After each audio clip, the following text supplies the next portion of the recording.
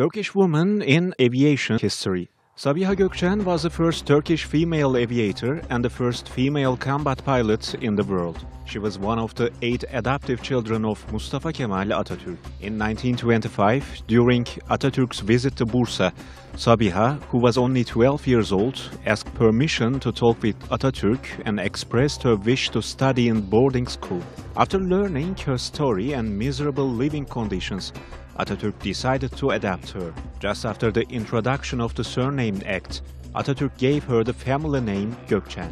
Gök means sky in Turkish and Gökçen means belonging or relating to the sky. However, she was not an aviator at the date, and it was only 6 months later that Sabiha developed a passion for flying. Atatürk attached great importance to aviation and for that purpose oversaw the foundation of the Turkish Aeronautical Association in 1925. He took Sabiha along with him to opening ceremony of Turkish Flight School. During the air show of gliders and parachutists invited from foreign countries, she got very excited.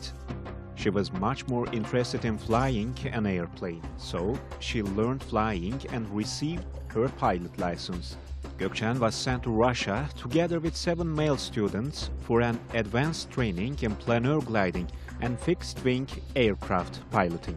In the beginning of 1936, Atatürk urged her to attend the Air Force Academy to become the first female military pilot of Turkey.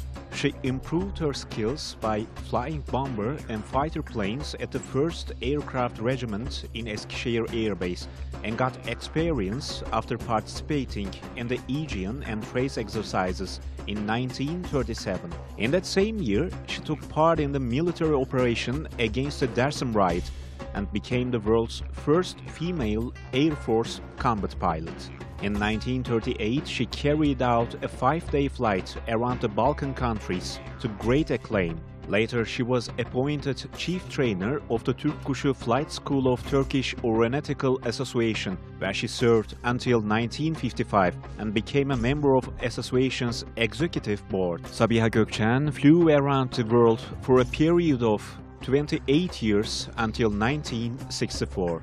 Throughout her career in Turkish Air Force, Gökçen flew 22 different types of aircraft for more than 8,000 hours, 32 hours of which were active combat and bombardment missions. She was selected as the only female pilot for the poster of 20 Greatest Aviators in History, prepared by the USAF in 1996. After giving some information about Sabiha Gökçen, we want to introduce to you Turkey's other first woman aviators. The first woman pilot in Turkey was Bedriye Tahir. She graduated from Vecihi Civil Aviation School in 1934. The first woman parachutist was Yıldız. In September 1935, she done her first bound from one of the Russians' R-5. The first Turkish woman acrobatic pilot was Edibe Kutucuoğlu. Our first flight attendant is Adile Tuğrul. The first Turkish woman F-16 pilot is Berna. She is the first woman F-16 pilot in Turkish Air Forces. First woman military pilots are Senay Günay and Leman Altınçekiç in NATO's Air Forces. Alev Kılıçkeser Hottin is the first woman civil flight pilot.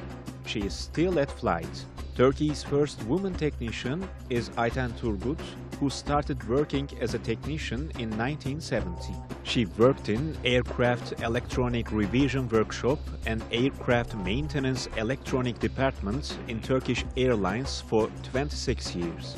Turkey's first woman air traffic controller is Nazmiye Göyük. Turkey's first woman flight dispatcher is Ayşe Tüveyç Özden.